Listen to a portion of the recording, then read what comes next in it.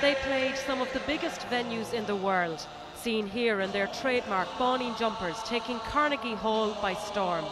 This features in a new film on the life, loves and music of the last surviving member of the Clancy brothers and Tommy Makem, whose influence was great.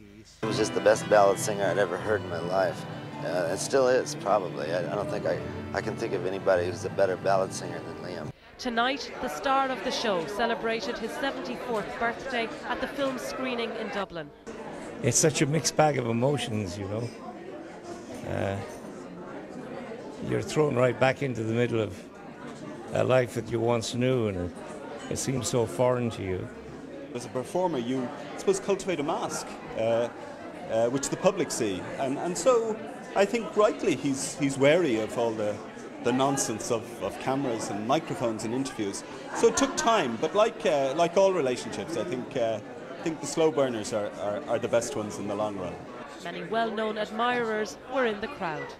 I'm here because I'm a huge fan of Liam Clancy's. I always was.